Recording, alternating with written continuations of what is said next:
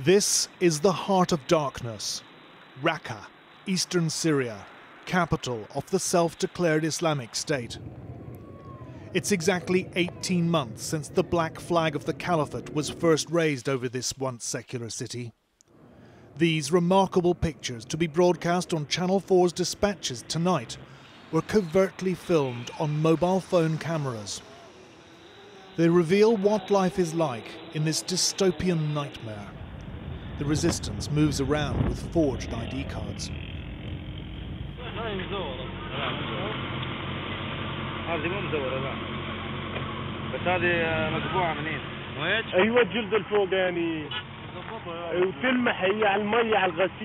This time, they get away with it.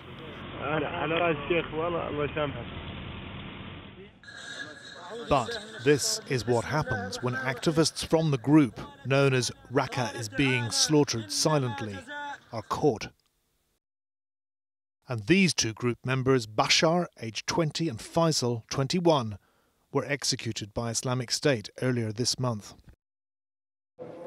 The activists' footage reveals the severe restrictions placed on the 4 million women living under IS rule in a territory bigger than Britain.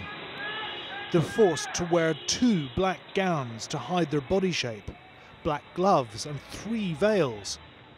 They can't go anywhere without a male relative to chaperone. Female dress code enforcers roam the streets. Punishments for breaking rules for crimes like wearing perfume or even raising your voice are brutal. عن جد أنا آسفة بس يمكن هذا شفاف شوي لا تواخذني. يا يبدا حلال احسع صدر الله أمرك بس خلص تأمر لا تواخذنا سامحنا. Women accused of adultery are stoned to death.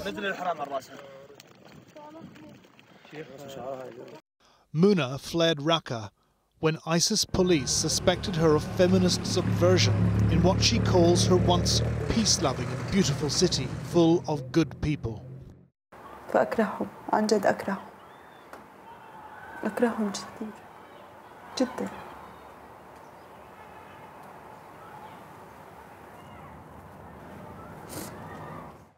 In Iraq, 250 miles northeast, there's a vast camp whose residents are relatives of women captured by IS militants.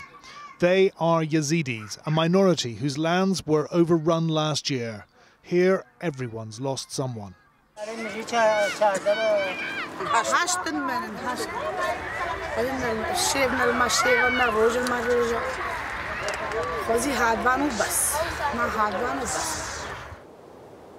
Channel 4 dispatches follows the Yazidi men risking their lives to rescue these captive women and smuggle them back across front lines still strewn with the detritus of last year's battles. Last August, IS abducted 3,000 Yazidi women and young girls and have been holding them as slaves. Only a handful have made it back alive, and their accounts of what they endured are truly horrific. Amal is 18 and was raped by an ISIS commander called Salman and his 6 bodyguards. She was then passed on to 12 other men. يعني تشتغلنا معك هاري وصاي كل هرب لاخ الميدان شويكي هي تيشة ونزه ما وكاز تشد بجم جارنا هكا ساعات سيب شيبي كهرتبي بهناوان المدة إلا تشم ده جارا روجي دينانت خوشهم جامنا هي تعموانا بدبي مبايا أف هي هردو بيهتري المبايا معي. This group of Yazidi men has been planning an audacious escape for weeks. Now they're waiting anxiously right on the front line. Miraculously, across the mountain meadows, 34 women and girls appear. For 8 months they've survived unimaginable suffering. For 3 days they've walked with little food or water.